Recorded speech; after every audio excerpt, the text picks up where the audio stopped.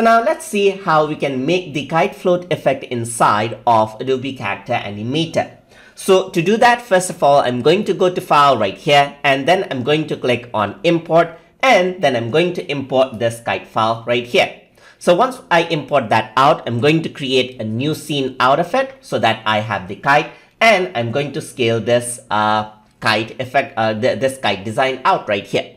So now in order to make it interactive and to make it seem as if the kite is floating, I need to go and open up the kite's puppet right here. So over here, you can see that there's the origin. So I'm just going to select the kite. I'm going to make it like unique right here. I'm going to make it independent, and then I'm going to go around and keep the origin point right here. So what I need to do now is make this a draggable item, and then I need to make it dangle as well. So I need to go over here, and then I'm going to click on dangle, and then if I were to click over here, what happens is that dangle is there. So if I were to go to record right here, you can see that the dangle is taking effect just like this. So now I'm going to go to rig right here, and then if I were to go over here onto dragger, I can add in a dragger over here onto the origin point as well. So once I do that and go to record, this is how it seems. So I can click and drag this around, as you can see right here. But what is happening is that the kite is taking in effect, but you can see that the gravity is actually pulling it downward. So what I can do is I can change around the gravity now to make it as if the kite is actually floating out.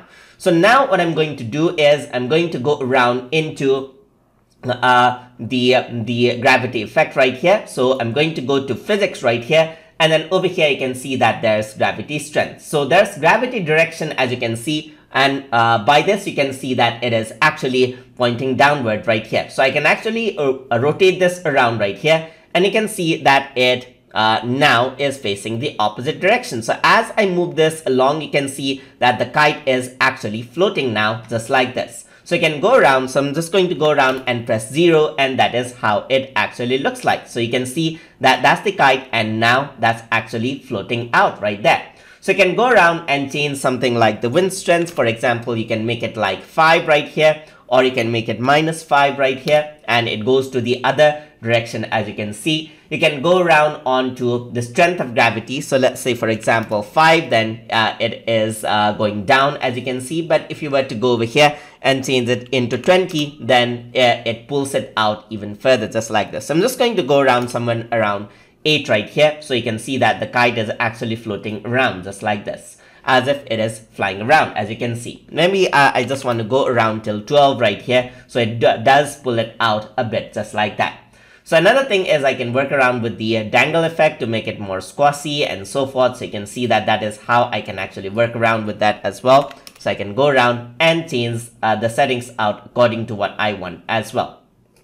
So I'm just going to go around, keep it 0 right here. I can increase and decrease the stiffness of the dangle as well, and the dampness as well. So depending on the option that you apply over here in physics, the way of how this actually changes right here, the level of floatiness that changes actually changes how the kite float effect actually takes place. And that is how you can make kite float inside of Adobe Character Animator by using the dangle and the gravity effect. So hope you guys learned something as always. And as always, please like, comment, share, and subscribe.